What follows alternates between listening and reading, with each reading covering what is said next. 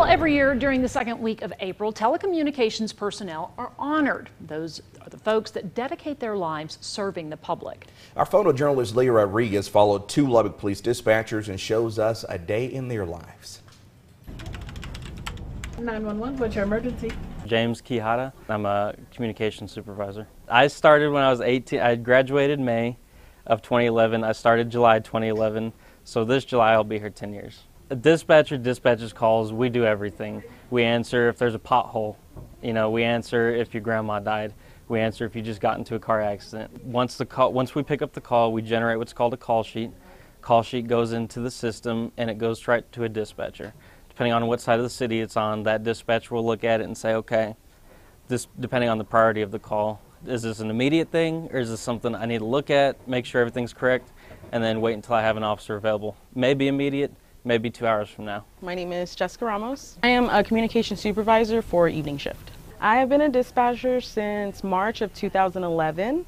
I did leave briefly for a year, so my seniority is a little messed up. I like to say I've been here 10 years, but minus a year because I did leave. But that absence made me realize that this is where I'm supposed to be.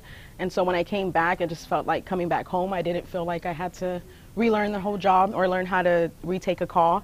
It's just something that was instilled in me, and I don't feel like even if I left this place, I would ever forget how to answer a 911 call. My shift probably takes a good, I don't know, 2,000 to 3,000 calls a day, maybe. As dispatchers, I feel like we have pretty wild imaginations because of the things that we hear. So sometimes we put our own ending on things, and it's not always right.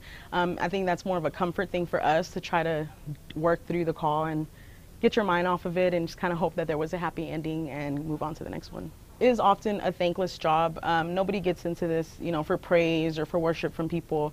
You get into this because you want to help, and oftentimes we're forgotten about just because, nobody sees us. We're that invisible person, but we talk to people and we have to try our best to calm them down or, just stay on the phone with them until officers get there. And that's why I do this. That's why I've been here for 10 years.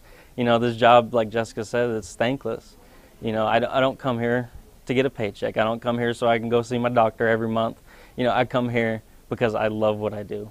I love helping people, and I love being the first responder on the phone, not the first on scene, the first responder. I'm glad I get to pick up that phone every day.